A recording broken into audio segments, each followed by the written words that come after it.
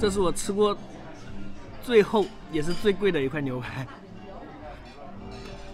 Hello， 大家好，我是熊二。今天呢是哈尔滨的一位粉丝大哥带我去吃一个俄罗斯餐厅。哈尔滨这边有好多的俄罗斯餐厅，战斗民族的美食是怎么样的呢？今天我们去看一下，看看毛子大哥们都吃啥。波特曼西餐厅，大哥说这是一家很老的俄式餐厅了。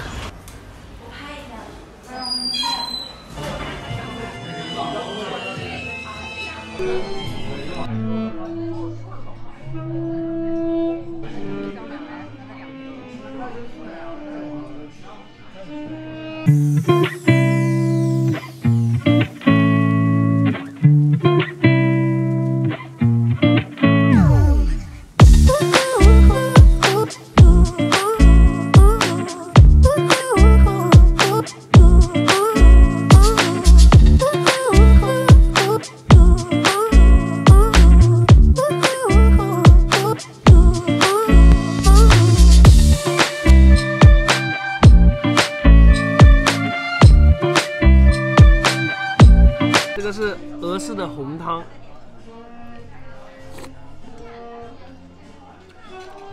主要是番茄的味道。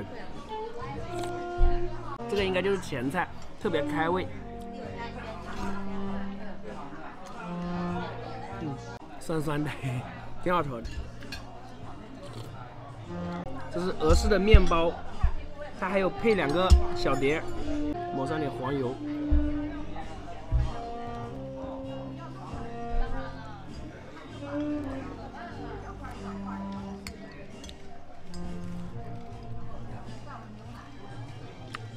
皮好有韧性啊！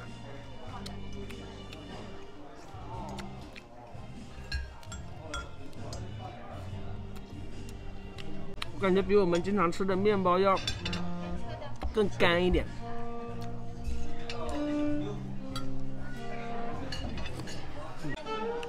这份是战斗民族牛排，这牛排是不是好？这牛排是不是好贵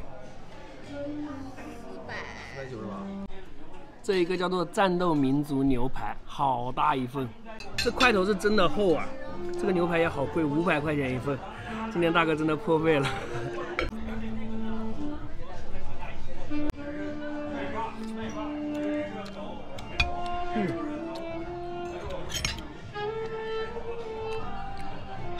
哇，这牛排口感特别厚实，然后里面好嫩啊。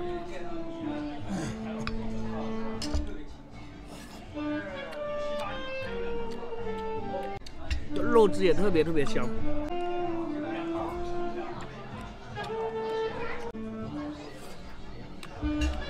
这是我吃过最厚也是最贵的一块牛排。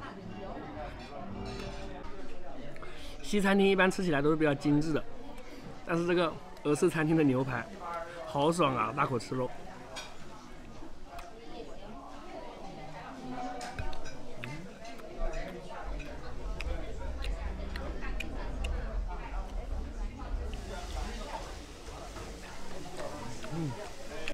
这个是用伏特加点的火的那个火焰牛排。哎呀，我想不明白它这么厚，它里面怎么做到这么嫩的？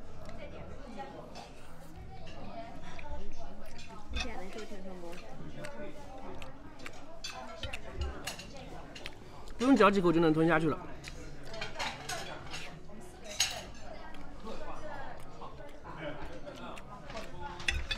哎呀，真好吃啊！这个牛排，在俄罗斯餐厅。这伏特加肯定是要尝一下，闻着感觉甜甜的，有股水果的味道。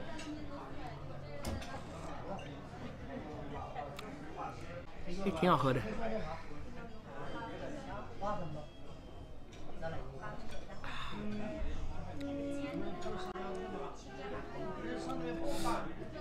好像不会很烈，这个多少度的？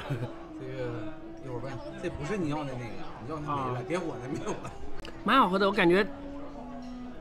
哎，这个叫什么金冠？金冠伏特加，我感觉跟那个中国那个跟那个洋河的酒有点像，就是那个海之蓝天之蓝那个，但是好像这一杯不是那种比较烈的，比较烈的那一种好像没了。继续吃牛排，哇，牛排太大份了。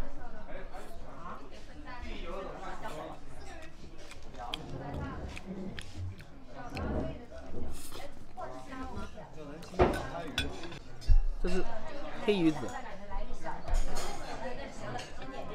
极品黑鱼子，这个叫极品黑鱼子，上面鱼蛋，然后中间有一片蛋，下面还有个面包。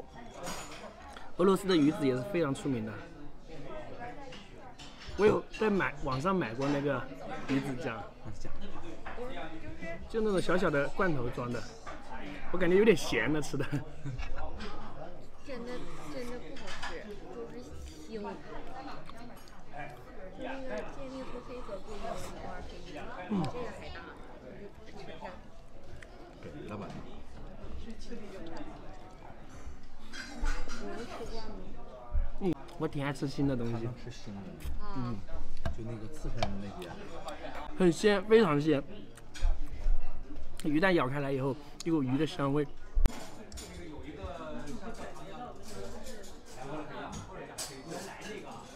好丰富的食材啊，里面火腿、培根、蘑菇，还有蔬菜。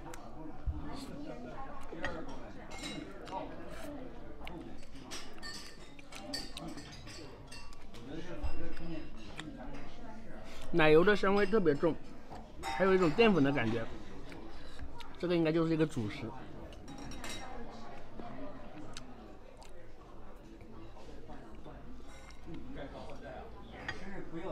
这一份是俄式的鹅肝，俄式的鹅肝，听名字应该很正宗。哇，特别大块。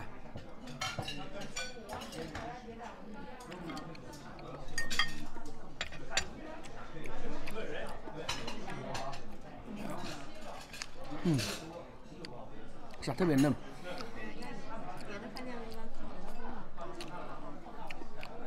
而且这个鹅肝好像不是特别油，比那个法式鹅肝好像要好一点。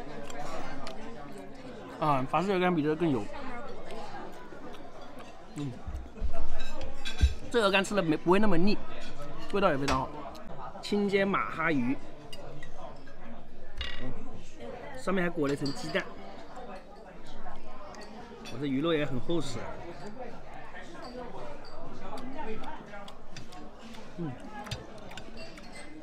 马哈鱼是三文鱼吗？不是三文鱼不一样，就是马哈鱼。我看这肉质红红的，感觉有点像。是马哈鱼，是俄罗斯特产。没有骨头，肉质很厚实。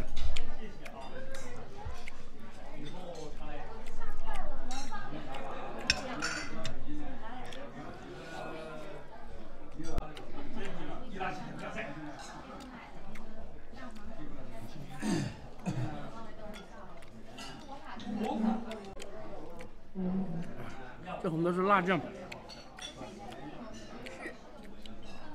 甜辣酱好辣呀！这个是芥末，它这感觉是奶油调出来的芥末。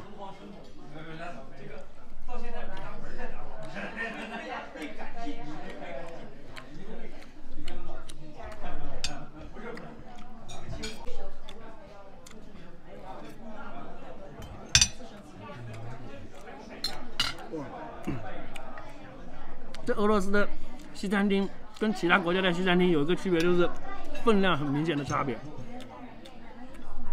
像那个意大利餐厅、法式餐厅，还有西班牙餐厅啥的，一般菜的分量都很少，这边都是特别大份。牛排还有好多呢。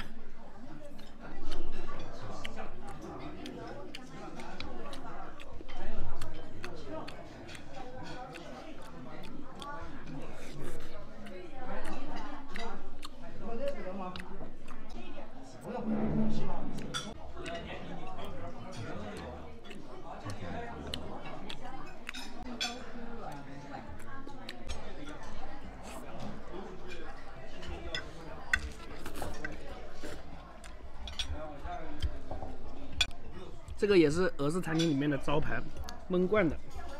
有虾呀、牛肉啊之类的。这一份是虾的，因为我们点了好多牛排，就没要牛肉的了。